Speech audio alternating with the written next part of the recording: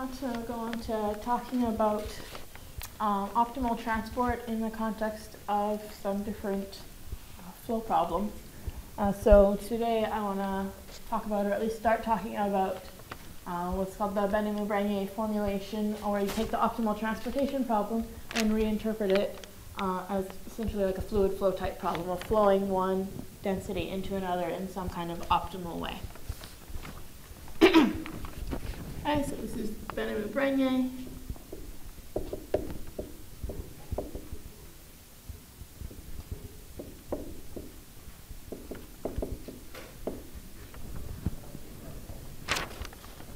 Okay, so this will be the idea. As usual, we've got our source density F, we've got our target density G, okay, which we're going to assume have bounded support. And now I'm going to consider a time-dependent density that tries to flow between them. Okay, so let's consider a density like this. We'll call rho, which now depends on both time and space. Okay, so space in Rn, and we're going to assume again that these have bounded support. And we'll let time go from 0 to 1. And what we want is that at time 0, we recover the density F, our source, and at time 1, it somehow evolves into our target density. Okay, we're going to introduce a velocity field and let this flow through a velocity field V. So if we introduce this,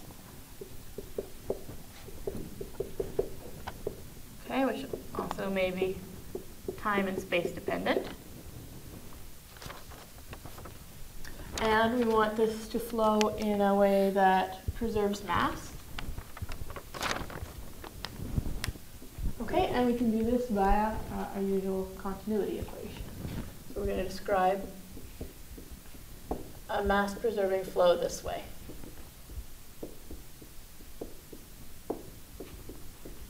Okay, via the continuity equation.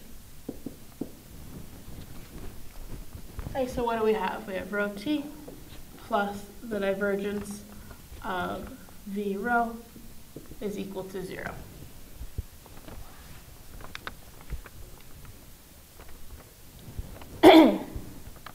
Now we can follow a particle along in this flow.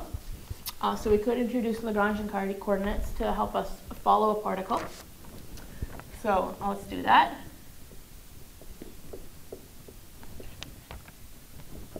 We have Lagrangian coordinates that we'll call capital X.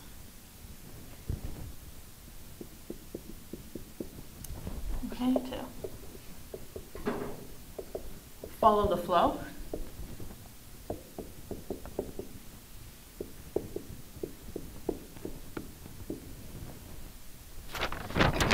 Okay, so what does capital X represent?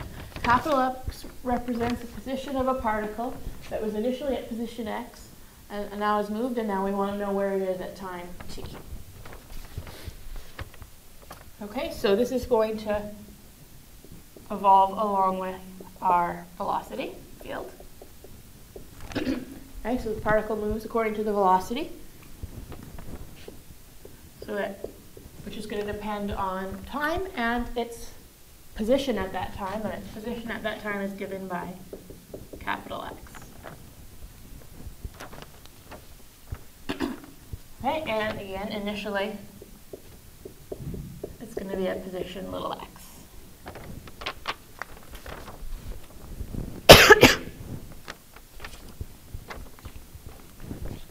Right, so if we put our axis here of space and time,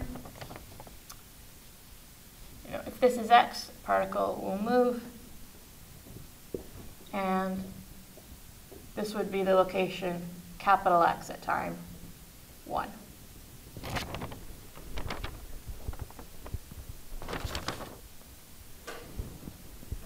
Right, so we can follow a particle, or we could also follow a batch of particles. So instead of just trying to follow one particle, we might do this. Let's try to take everything that lives between here and here, let's call this set E, and see where these particles end up. Okay, well, they may evolve differently.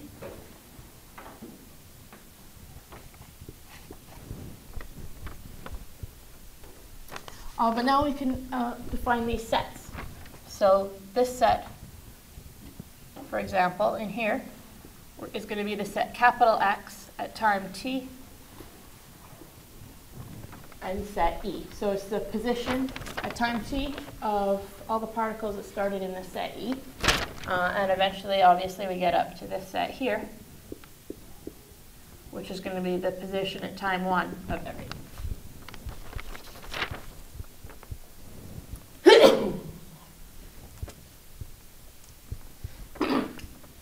Okay, what do we know? We know that this flow conserves mass.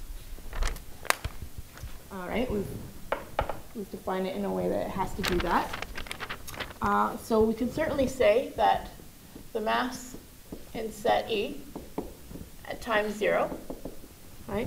Whatever is in here, however much mass is in here, is going to be the same as however much mass is in here at a later time. The same as however much mass is in here at a later time. This is the same as the amount of mass in the set X, capital X of TE, at time t.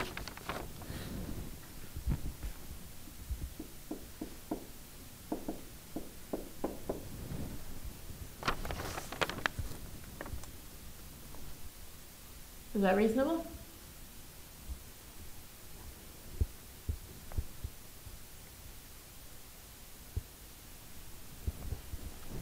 Okay, so how can I write that? The amount of mass in here, well, I have a density. The amount of mass in here is equal to my initial density, which we said was F. The amount of mass in here is I just integrate my density over the set. And similarly, I could integrate my density, my new density, over the set at a later time. So at a later time, my density is given by rho.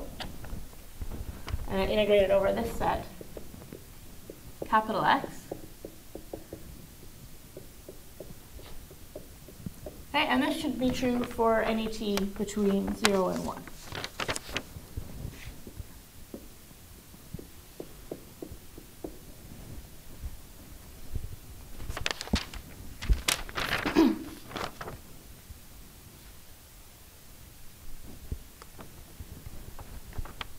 So this statement should look familiar. Right, we've seen this equality before this semester. It looks like a push forward, yeah. This is our usual, conservation of mass, conservation of measure condition. In other words, this object right here actually represents a map, right? And it's a map that preserves mass. So indeed, this is the statement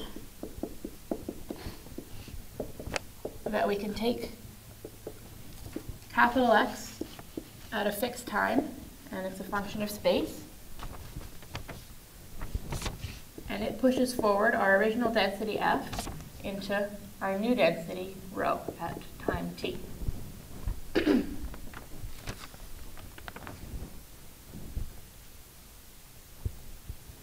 And if we happen to do it at t equals 1, right, capital X at t equals 1 pushes forward F into rho at t equals 1.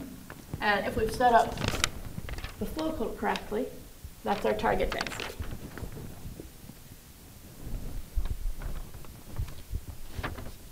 Okay, so if we can set up a flow that does this, right, then we can create a map that's at least feasible for the optimal transport problem.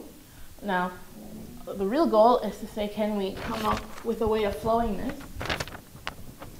with the choice of V that will make this not just feasible, but optimal. Okay, and that's really the goal of this Benamou-Brenier formulation, is to use this fluid flow formulation and to try to come up with this combination of rho and V such that we actually produce an optimal map here. So You actually don't need too much regularity for the map itself. You certainly need bounded support on your densities. So this formulation is actually nice. It's very flexible, and it can. There's some disadvantages to this, to the kind of numerical method you'd get out of this, and we'll talk about that later. But it has the advantage of being very flexible and robust. So in particular, you wouldn't necessarily need to assume that you have convex target set, which you would need to do if you're trying to solve a Moser-Ampere equation in the viscosity formulation. At the cost of you get a more expensive numerical method, but there's always a cost. So we can certainly make a connection to the optimal transport cost. This is a feasible map, which means it's going to overestimate the optimal transport cost if I put it in there, right? Either equal to or greater than the optimal transport cost if I plug this in.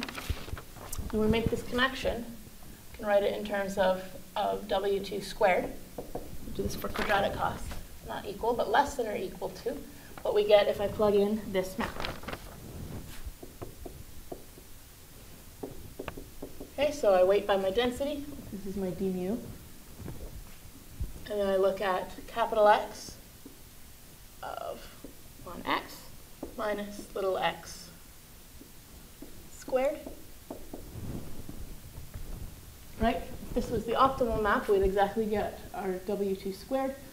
This is a feasible map, so we know it's going to overestimate W2 squared.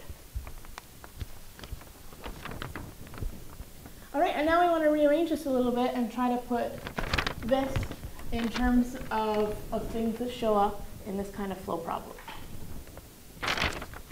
So a little x I can represent as capital X at time 0. So that's an easy change.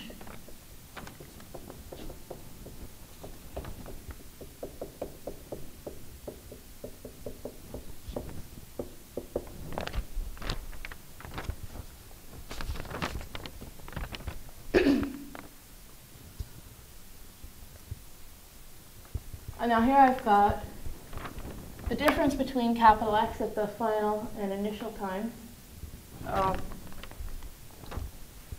That's something you've seen before way back in first year calculus. Right. We do a little fundamental theorem of calculus, and I can relate that to an integral. And it's a relevant integral, because we're going to be integrating basically this something that is actually relevant to this problem. Okay, so I can write this as an absolute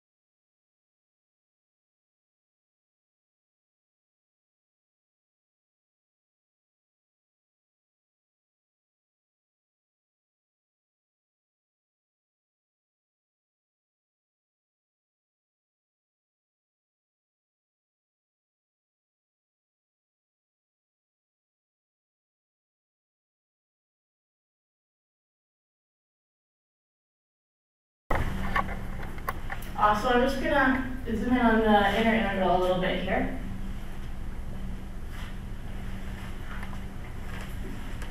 So let's fix t.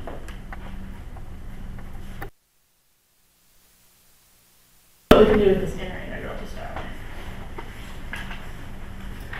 So since I'm fixing t, let's see. This guy here, this is a map. For fixed t, this is a map. So since I'm not worrying about t right now, let's just simplify the language and define it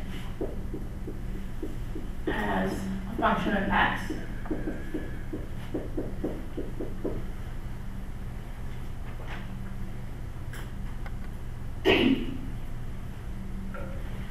Okay, and again, this is a map.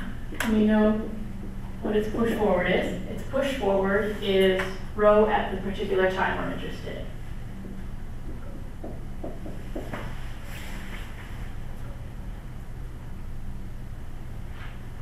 Okay, and then again, I have this thing that I'm integrating, which, okay, I'm not so concerned about t right now because I'm just trying to do this integral over x to start with.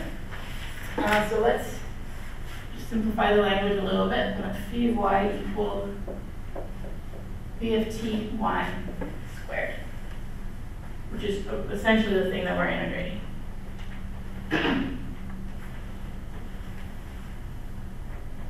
Okay, so what is our inner integral? Our inner integral is starting out like this, f of x,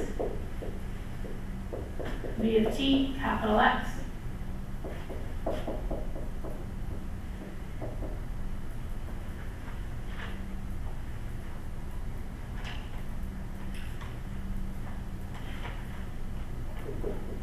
Okay, and now I can just simplify the notation a little bit just so that we can try to figure out what's going on. So this is my function phi. It's being evaluated at capital X, and capital X is this map. So this is really phi of s of x.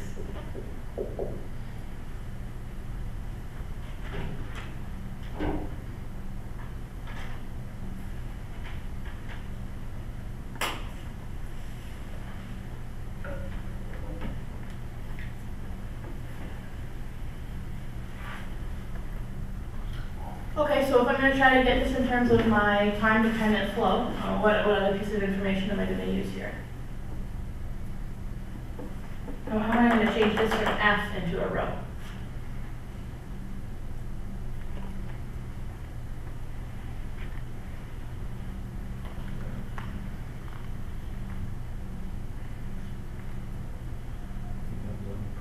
I have to push forward, exactly. So f and rho are related like this, and they're related through this s, right? So I can do a change of variables here. I can say this is the same as integrating rho against phi of y.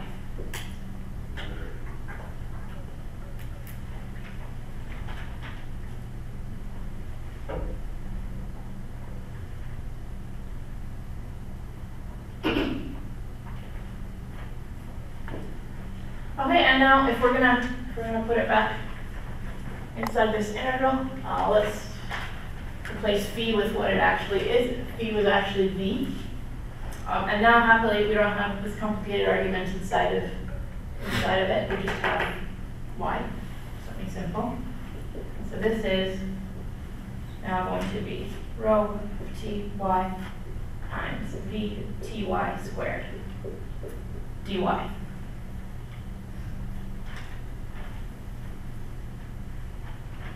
Right, and it's all in terms of objects that we're trying to flow, this rho that we're flowing through this velocity field v.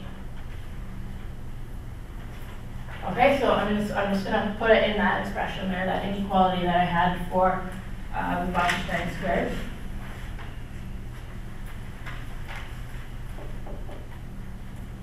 Alright, so W2 squared f g is now less than or equal to. And now on my integrand, I've simplified quite a bit. And now it's just rho of tx, v of tx squared, dx dt.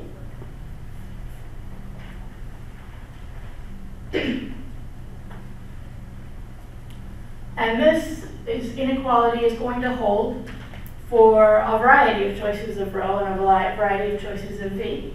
This holds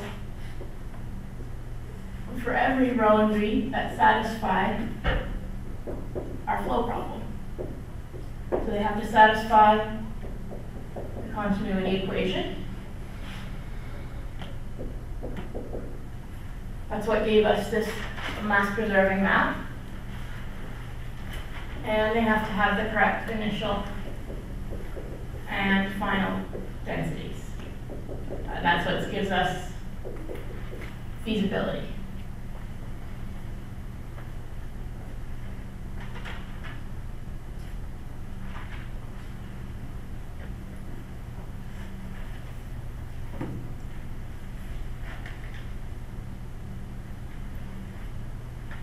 Any questions there so far? General question. Yeah. When we do change of variables, when do we apply Jacobian? Oh, when do we apply the Jacobian? When we do the change of variables? So we were using this fact, right?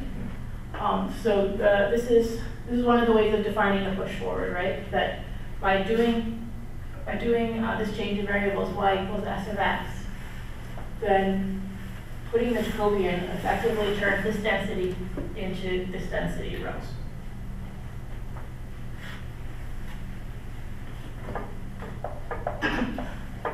So we have an inequality, and probably what you should be asking yourself is, this holds for lots of different choices of rho and v. What you should be asking is, can we ever make this n equality, right?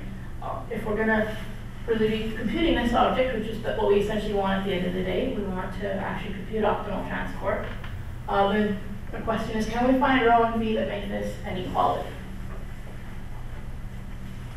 So this is our next question.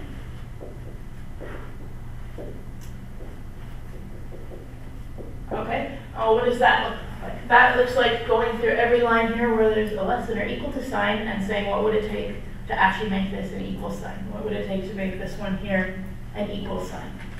Right? And if we can do that, then we can achieve equality.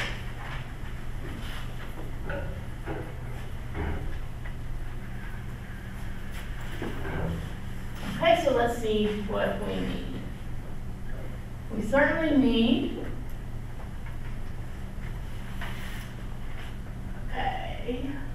let's see. So we need, this inequality came from the fact that capital X was feasible but not necessarily optimal. If this was the optimal map, we'd have equality here, right? So we need that capital 1x is equal to t of x, which we'll call the optimal map. The optimal map from F to G.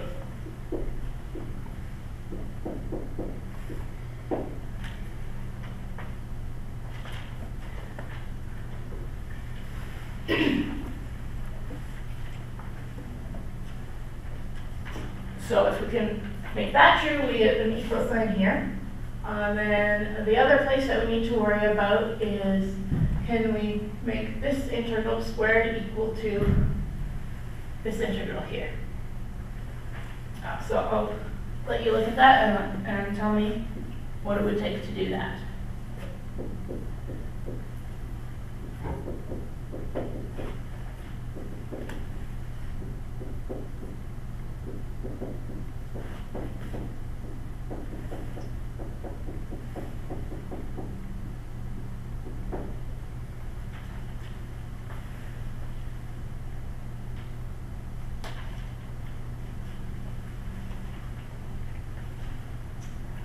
What choice of dx by dt would give that to us?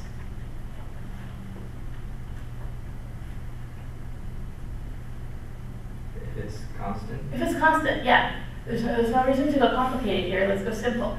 If dx by dt is constant as a function of time, then we get equality there. So if this holds, if we can write this. Okay, if this is constant in time.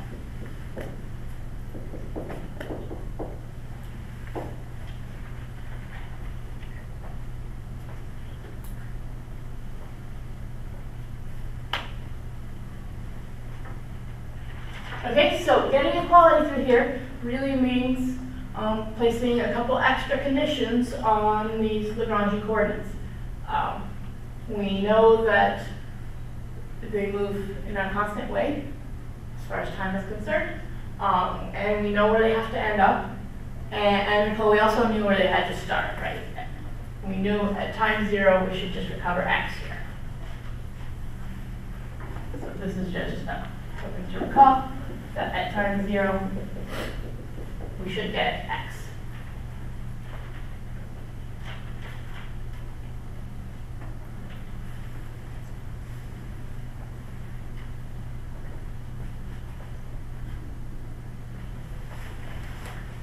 Okay, so now we're pretty much in business, right? We just want something whose derivative is constant. That's easy to do, and obviously, right, so we get something linear, and something on the form, at plus b, and then we have two conditions, our initial and final time. So something like this would work.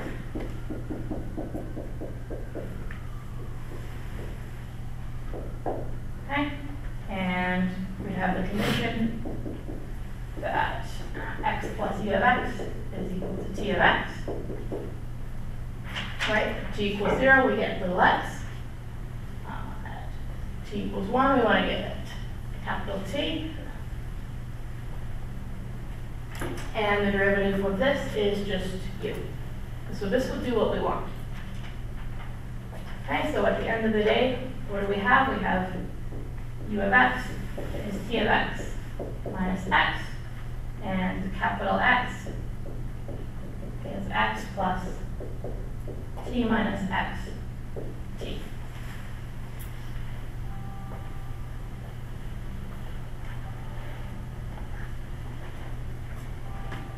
Or another way of writing this, x times 1 minus t plus t times t of x.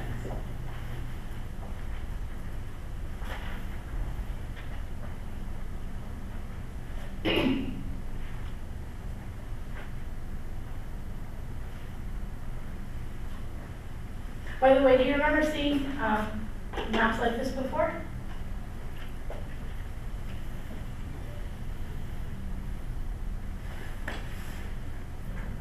The optics problem? The optics problem, maybe. I was thinking of the barycenter problem, actually. This would be like your lambda 1 and lambda 2 moving it from x to t to x. So that's not a super important comment. It's just an aside. We've actually played with this map before. Okay, so we know what we want our Lagrangian coordinates to do for us. Then the question is, can we find the velocity field V that makes sense of this?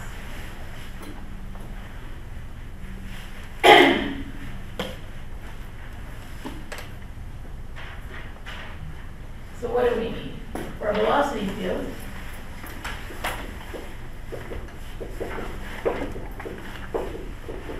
It should satisfy.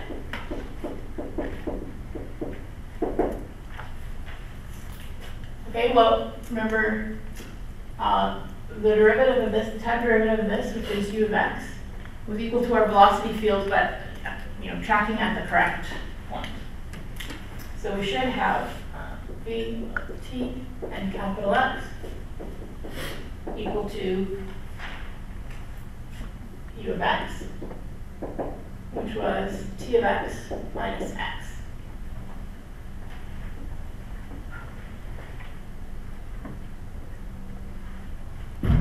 Or I'm just going to write this a little more as an operator, t minus the identity acting on x.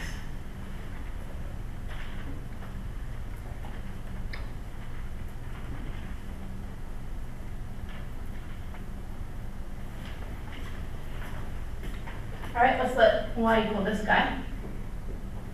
And we're trying to solve for v of ty. What's it y equal? This guy?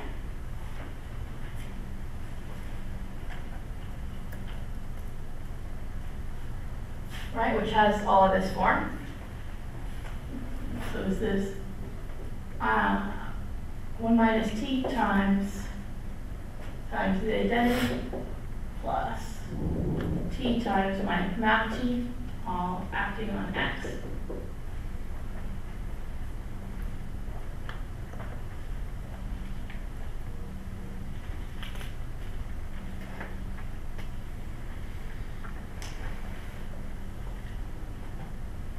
that okay? Okay. All right, so if we write it like this, then v of t y is, okay, t minus I acting on x. To get x from y, I need to invert this operator, which is, again, is the same kind of operator we were playing with and inverting when we did barycenters. So t minus I acting on 1 minus ti plus t inverse.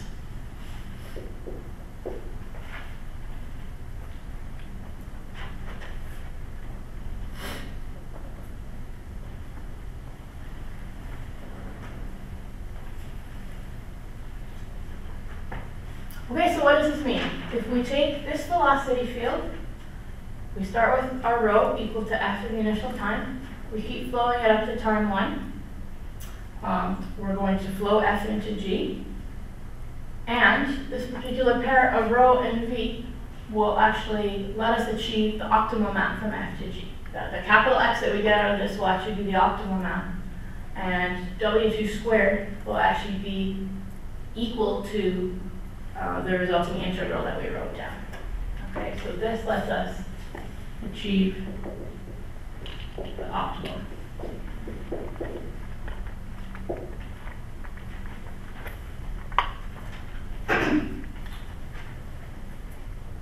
Okay, as long as things are nice enough that you can write down a map. This comes back to your question. If things are not nice enough that you can write down a map and achieve the minimum, you still can achieve an infimum. Right?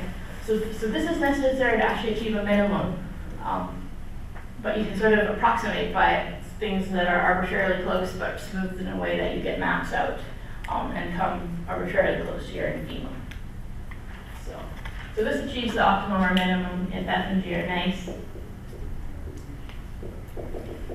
Right? Otherwise, we do kind of smooth approximations.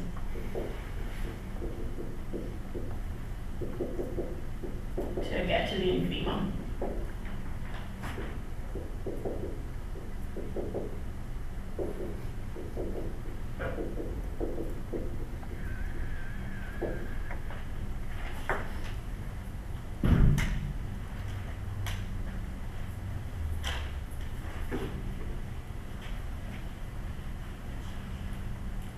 Okay, so what's my conclusion? We wrote down an expression of the optimal transport cost. We said it was always less than or equal to the result of integrating these flow variables. And we said we can achieve equality at some point for some complicated looking map. Obviously, a priori we don't know t. That's the goal of this approach, is to try to find t.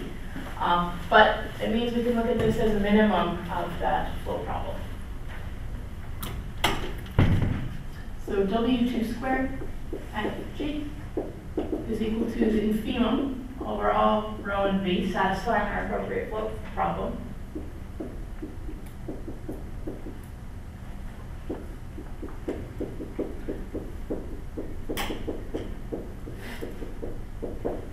Okay, subject to having the correct flow.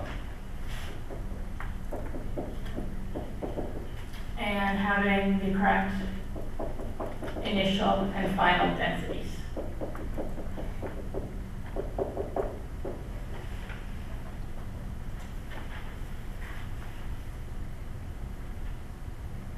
So this is the Benamou-Brenier formulation, and it's equivalent to solving an optimal transport problem.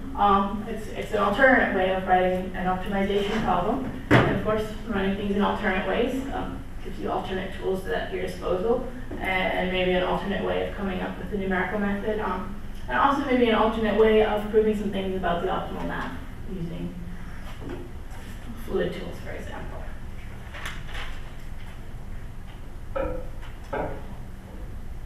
Any questions on the formulation, first of all?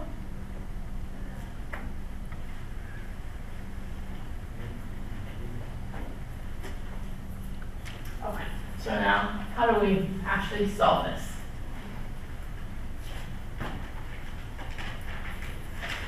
Let me write down a toy problem first of all, which it basically has this structure.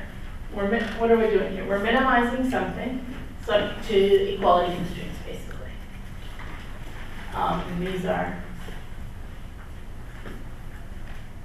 so let's just write it up this form. Minimizing some f of x subject to ax equals b. That's not the exact problem that we had here, but it's kind of a toy model to start us off thinking about it. And one approach to these kind of problems is to write down a Lagrangian and try to solve the saddle point problem. Okay, so I know some of you have seen this, and some of you may have not. So we could write down this Lagrangian.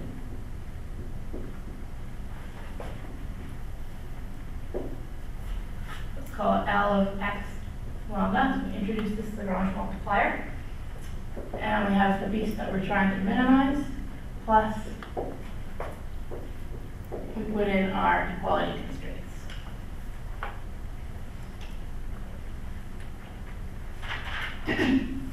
Okay, and then, and I'll try to argue why this makes sense. We're going to seek saddle points of this. So in other words, we're going to solve this problem. We want to minimize over all x.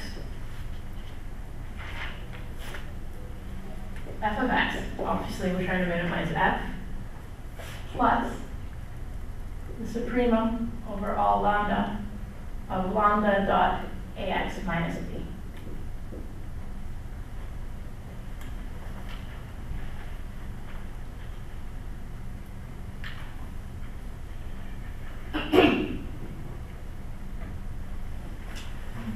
Will this give you the same KKT conditions as what we have? We get the same KKT conditions, sure. Different, it's different formulations just to inspire different types of methods, basically. And it turns out when we write down a Lagrangian for this problem, if we do it right, and Benamou-Brenier did it in a clever way, where they were able to write down a very simple numerical method. As simple as good. So here, right, this object here is basically unbounded in lambda, unless we're multiplying by 0 here. So the fact that we're trying to achieve a minimum overall will force us to either have we're going to be forced to either have a 0 here or an infinity here by taking this supremum. Since we want the minimum, this is going to force us to achieve this equality constraint. Okay, so this is a reasonable thing to do. Of course, you can pull the soup out in front. Now we want to write down, similarly, a Lagrangian for this type of problem.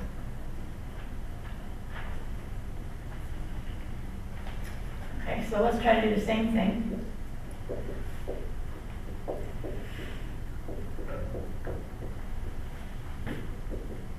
Okay, for our flow problem.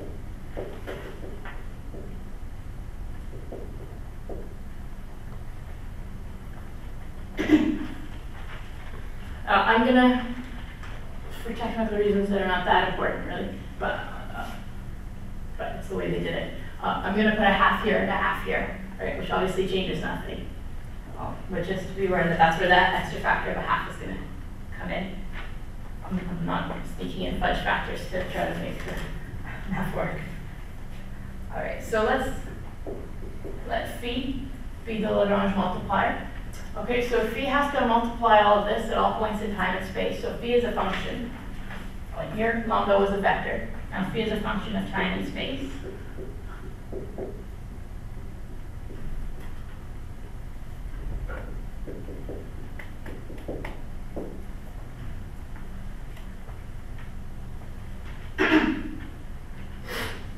Okay, and now let's look at multiplying it by this continuity equation. And we're going to do, what we often do is we integrate so that we can do some integration by parts, right? And come up with a weak interpretation of this, a weak formulation of this.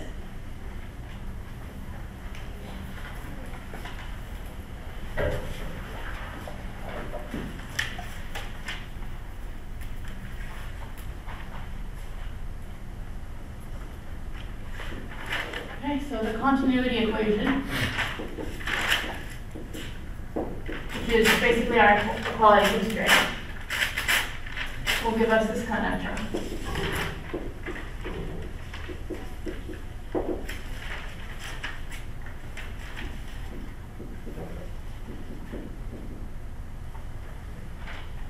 Okay, so here they're doing an inner product between the Lagrange multiplier and the equality constraint.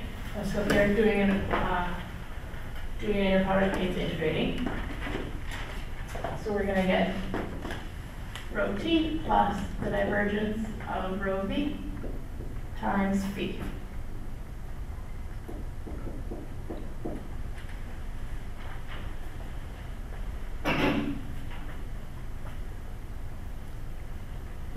Okay, we do integration by parts. So we know that when we do integration by parts here in time, that's going to cause the initial and final conditions to pop out. Okay, so we're going to get an integral over Rn of, rho at the final time, which is g, times v at the final time. Okay, minus the same thing at the initial time. So initial density was F.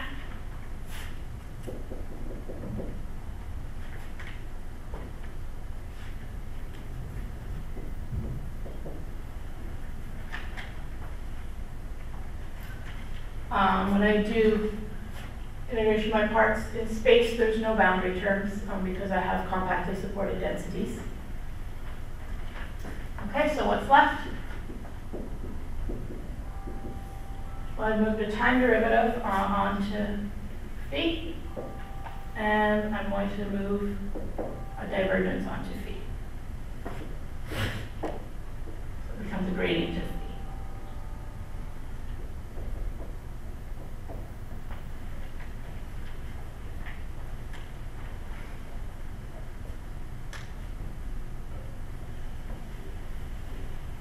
Okay, so what does this do? This builds in our initial and final conditions that we want to satisfy, and it builds in the continuity equation interpreted in a weak sense.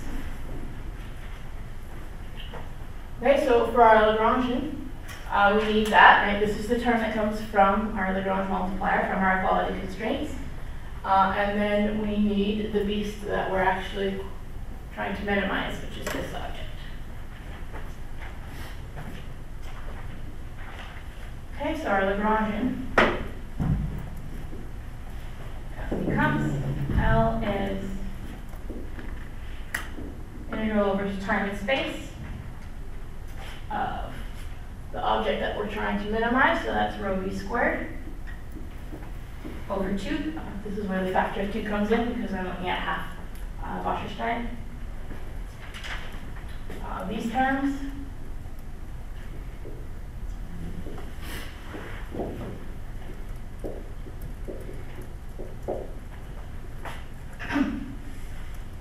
Okay, plus these boundary terms in time.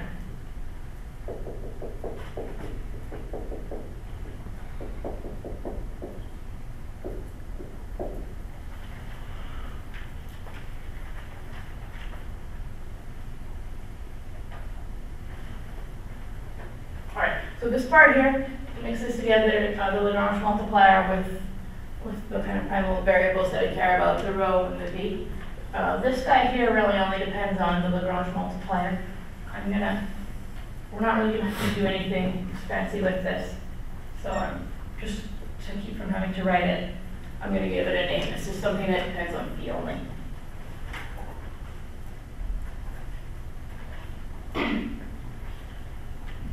Okay, so this is our Lagrangian. We want to try to solve a saddle point with this Lagrangian.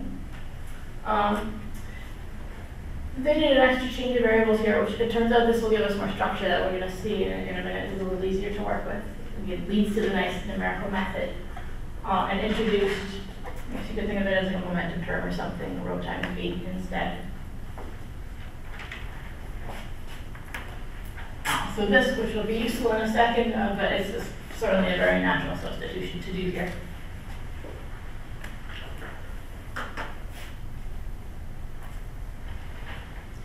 so letting M equal rho V, what do we get? We get a Lagrangian that depends on our Lagrange multiplier, our density and momentum,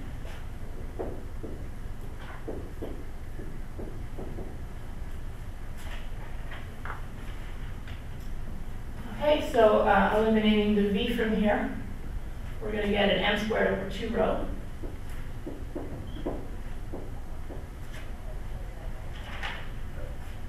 Minus rho dt minus M dotted with grad V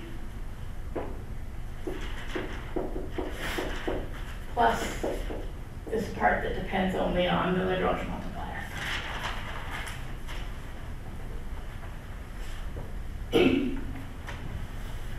Okay, and then we want to use this to solve exactly the same kind of saddle point problem that we have here. The same kind of reasoning that, we know that we're trying to minimize this over our primal variables, our M and our rho, and then we're going to try to maximize it over our Lagrange multiplier. So this is our saddle point problem. Okay, so infimum over rho and M, and supremum over phi of this Lagrangian.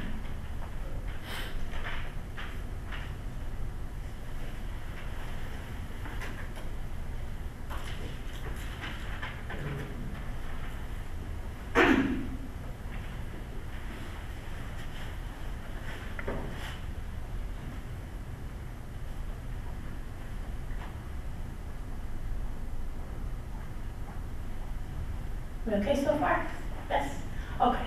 So most of this has a pretty simple form. These terms are linear here that I didn't write down. These are kind of bilinear. This is the only complicated term. This is complicated, but it is convex. It is convex in both M and rho. So we want to try to use a trick that we've actually used before, is to say we have some object that we're trying to minimize. It's convex, but the format of it is complicated.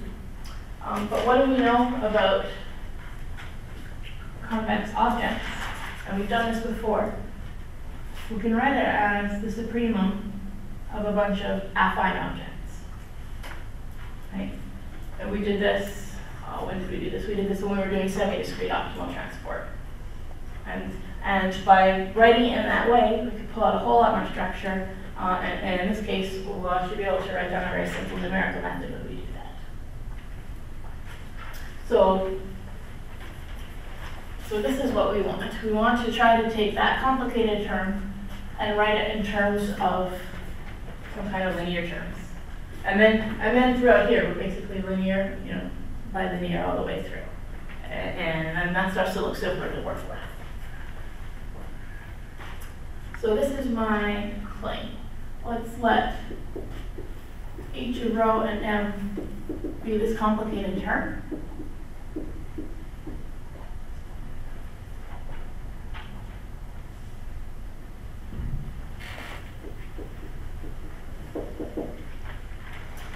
And my claim is that this can indeed be written as the supremum of a bunch of linear terms.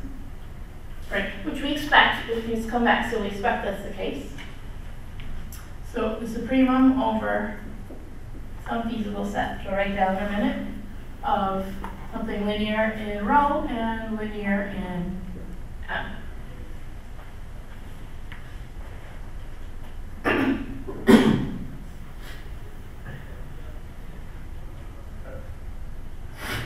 Okay, again, the fact that we can do this for an appropriate case shouldn't be surprising, right? Because it's convex. We can write it in terms of supporting hyperplanes. This is the maximum of a bunch of supporting hyperplanes. And here, the appropriate choice of set K here is the set of A, B. On to, let's see, rho is scalarly valued. This is B dot M, I guess.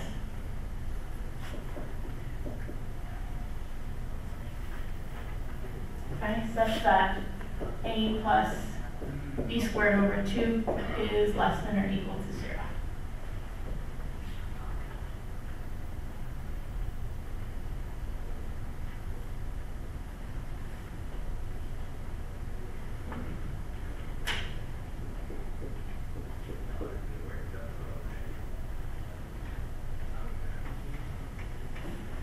Okay, so proof is not hard.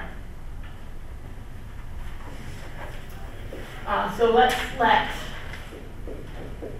A star and B star achieve the supremum or maximum.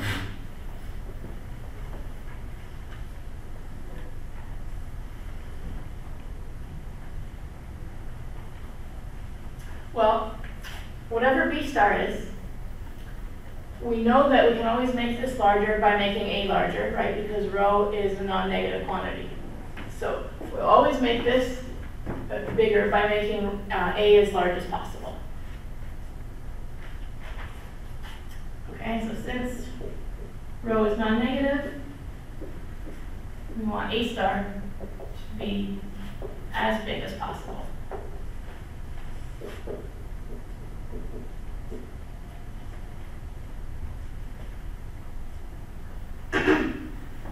Oh, we have an upper bound on what A is allowed to be, though. This set gives an upper bound on A. So we should take A star to be equal to minus B star squared over 2. That's the biggest it could possibly be. Right? If it is not the, if you give me an A star, B star, and this is not the case, I'll say to you, well, you haven't achieved the supremum because I can always bring this value up by increasing the value of A.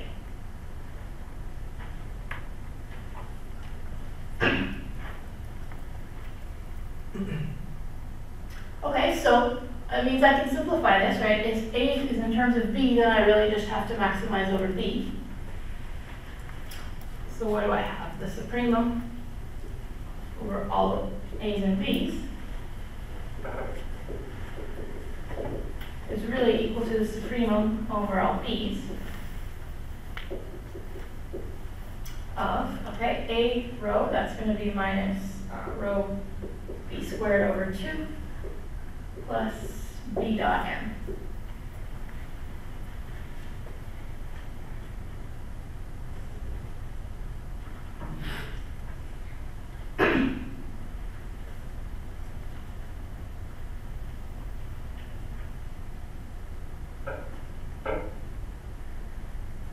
This we can certainly maximize, right? There's no trick to trying to maximize this.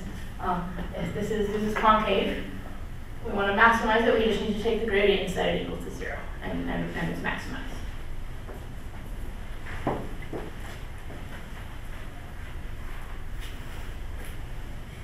And so since this is concave, it means we just need to set the gradient to 0. Okay, so what do we get? We get minus rho B plus M equals 0.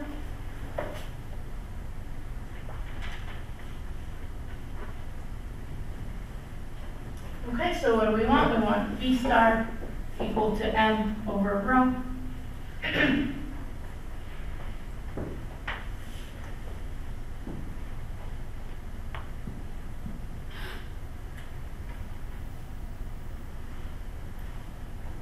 Okay, and what do we get? Now we get that the supremum over all A's and B's of A rho plus B dot M is equal to, and we put this value of B star in here, so we get minus M squared over 2 rho plus this dot M is M squared over rho.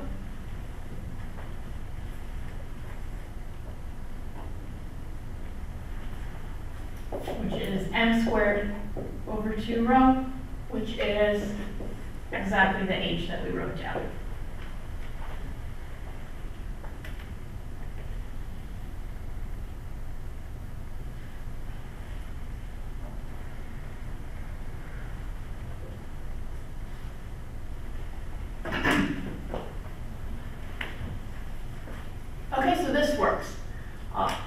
big point of that? The big point of that was that I could write this term, which was the really nonlinear term in my Lagrangian, and I could write it in terms of a whole bunch of linear objects.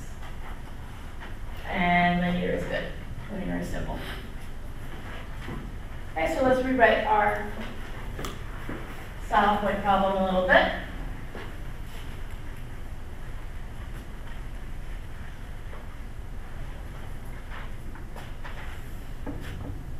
Okay, so my saddle point problem becomes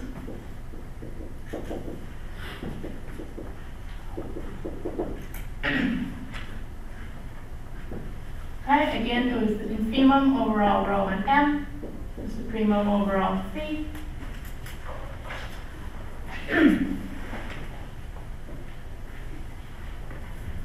And now we have another term that comes up in our supremum, I guess, because we're rewriting this first term in terms of a and b.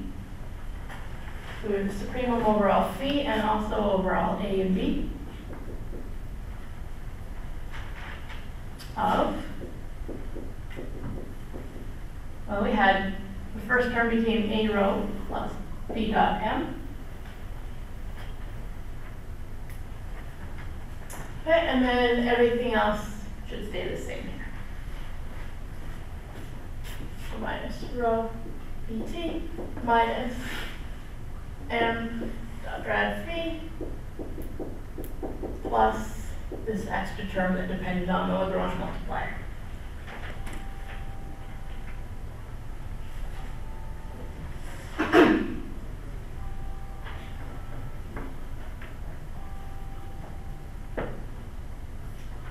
And again, I want to try to boil down just sort of the core structure of this problem. So let me start by collecting. Some of the terms involve rho, right? Some of the terms involve m, which are my two final variables. So let's just collect those a little bit.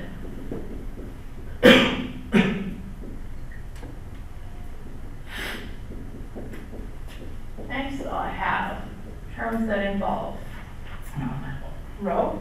So collect those. What do I have? A minus bt.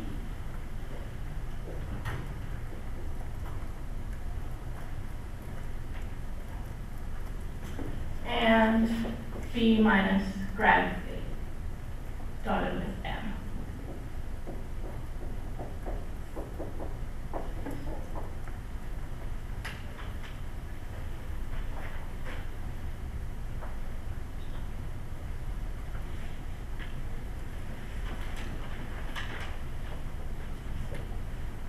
Okay, again, I'm trying to boil down the core structure here. So my unknowns are already a vector value function, right? Because m is vector valued. So I'm just going to build these into a, if this is a 3-vector vector, depending on what dimension we're in, I'm just going to build these into an n+1 vector of my unknown primal variables. So let's let r equal rho and m. So those are my unknowns. So vector. I need the objects, the coefficients of them. So what are the coefficients of them? Well, I have an a and b. So let's pack those into a vector. I'll call c.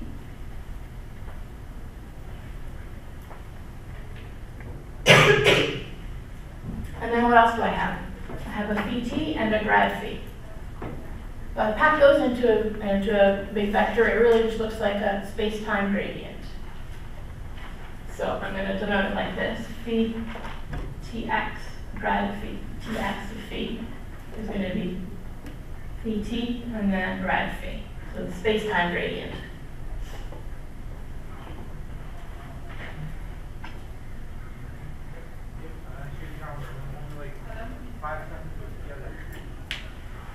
Okay, so what is our saddle point problem? Our saddle point problem is infimum over our primal variables, that's r, the supremum over our Lagrange multiplier, and these extra coefficients, which we now lumped together as c. And now I have basically an inner product. Here I have, okay, my C variables minus my space-time gradient dotted with my primal variables. Okay, so I can write that in kind of compact notation, right? C minus my space-time gradient dotted with R plus this extra G of V.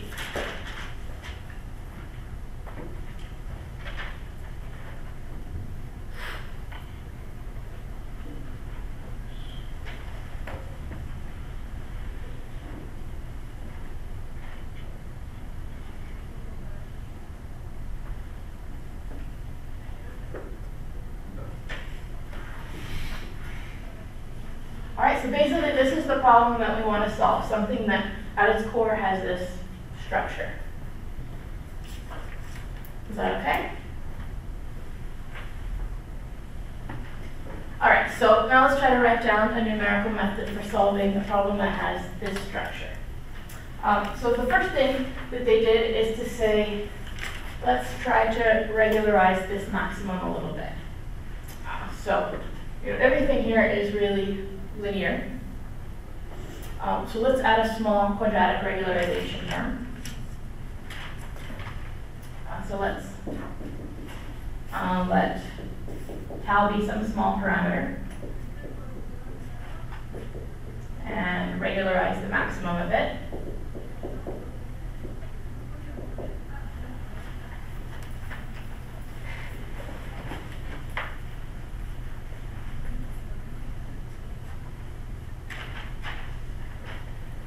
So we're going to instead solve same thing, just with one extra little term,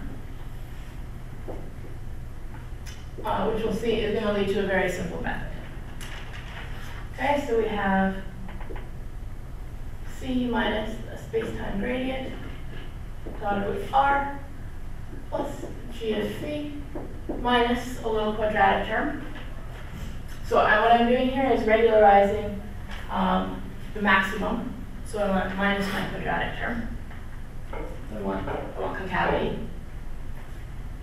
So minus tau over 2 times the norm of C minus the space-time gradient squared.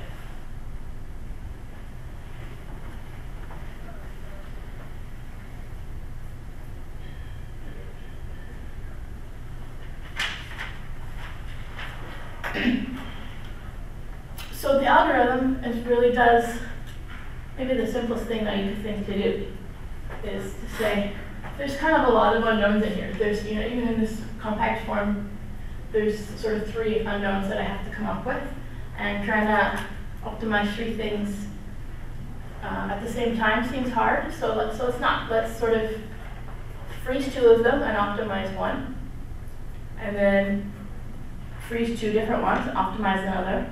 Freeze 2 different ones and optimize another, and rotate and iterate like this. Right? So we optimize over this, we optimize over this, we optimize over this. Now, of course, every time we optimize over one, we break the optimum for the other one, so we have to iterate. But it turns it into a very simple problem. What do we have at worst? We have quadratic terms at worst. You're probably not unhappy to see that is your nastiest object to an optimization problem.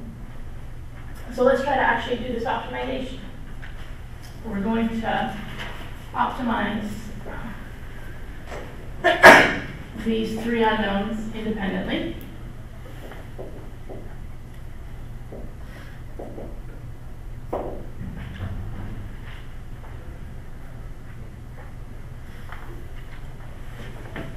Okay, so first of all, suppose I'm given RK and CK, and we want to find the optimal feed.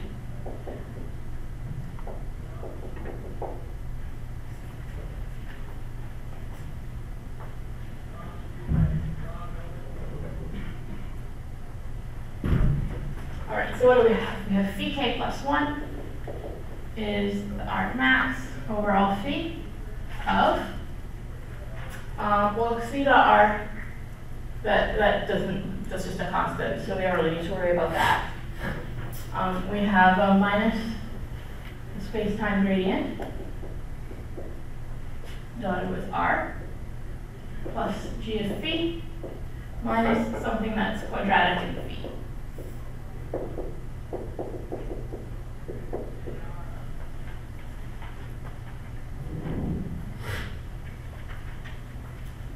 So this is an unconstrained quadratic optimization problem.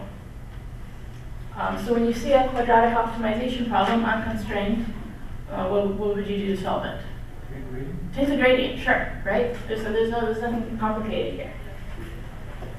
So since this is quadratic and unconstrained, when we take the gradient and set it to 0, what are we going to get? We're going to get a linear problem that we have to solve.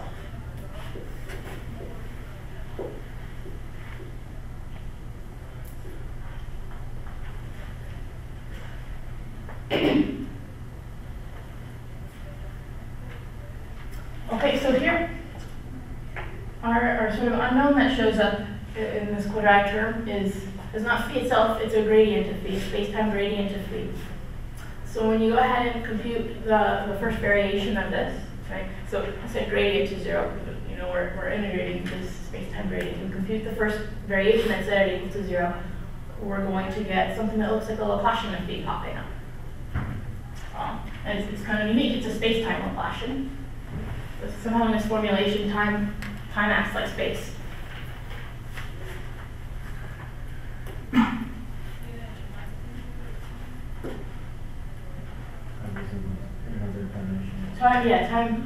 Time becomes another dimension of space. We've kind of seen that throughout. You know, instead of having initial conditions here, we had initial and final condition all the way through. Time was somehow, we had boundary conditions in time. So time is really acting like space in this formulation. So computing the first variation, we get basically just a Poisson equation we have to solve.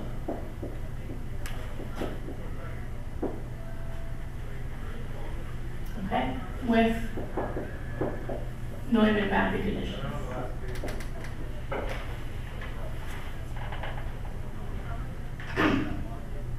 Okay, these are going to be homogeneous in space and non-homogeneous in time, because again, we had this boundary value problem in time. Our initial and final densities are set.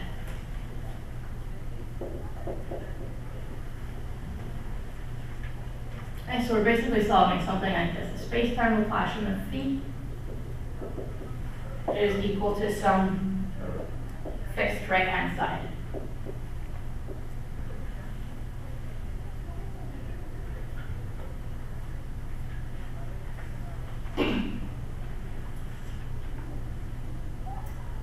So that's not bad. You can solve this, say, in order n log n time. With the caveat, again, it's a space-time Laplacian. So you're discretizing an extra dimension, and this is where this formulation is not as cheap. This is a robust formulation, but it's not as cheap because you've added this extra dimension to the problem, and it's not just iterating through time. Time is acting like a space dimension here. Okay, but this is easy. We can do this in order n log n. Now we say, okay, that's updated. Now let's try to update another variable. So let's optimize for C.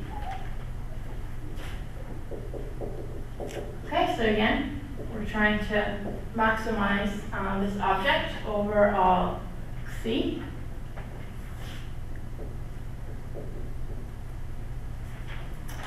What do we have? C dotted with R, and then minus a quadratic term.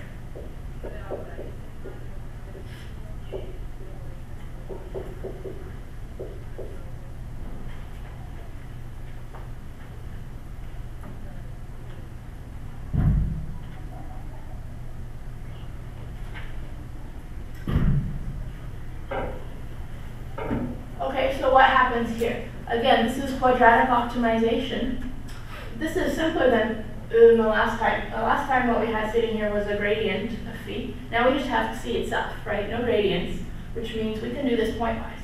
What happens at one position in space, is basically independent of what happens at another position in space. So at each position in space, I can optimize C times R, C dotted with R, minus this term, right? And if I maximize that at every point in space, then I've maximized the value when I actually integrate all of this. So this, since there are no gradients, we do this pointwise.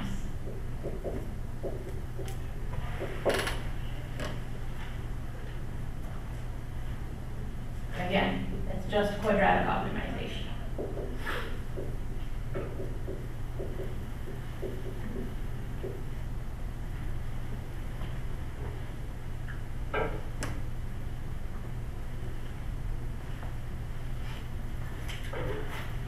So at each point, it's just a couple quick computations to update C.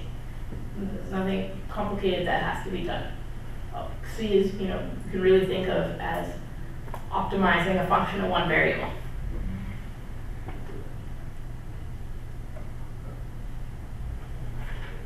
So that's easy. That's order n cost.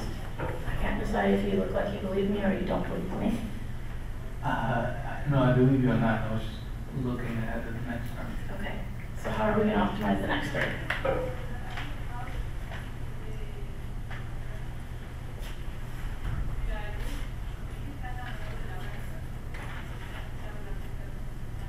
Alright, this isn't quadratic anymore. So then what we did finally is, okay, again, we've been given phi k plus 1 and c plus k plus 1. And then they said, let's just do gradient descent in R. And take a gradient descent step in R. So we're not going to get the full optimum in one iteration, but we're heading towards the optimum. And with each iteration, we're going to correct phi, correct c, take another gradient descent step in R. Correct phi, correct c, take another gradient descent. So let's do gradient descent in R. So what do we get? We get rk plus 1 equals rk minus tau times, and now we have to look at the gradient in R. Okay, the gradient in R is going to be this object here. Tau times c k plus 1 minus the space-time gradient of phi.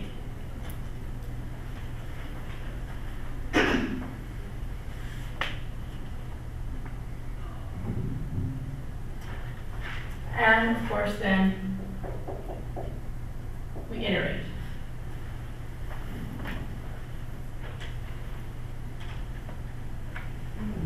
Yeah.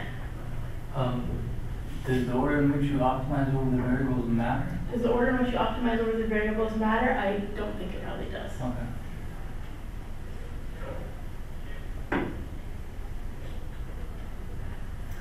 So it's a very simple algorithm, right? You start with a hard problem and potentially very difficult data. But maybe your target density isn't on a convex set, and maybe 0 in some places. You may have low regularity solutions. You can implement this, and it's very easy. Again, it's not the cheapest thing because we've got this extra variable, this extra dimension, effectively, but it is very robust. So and this was also one of the earlier methods for optimal transport that was introduced.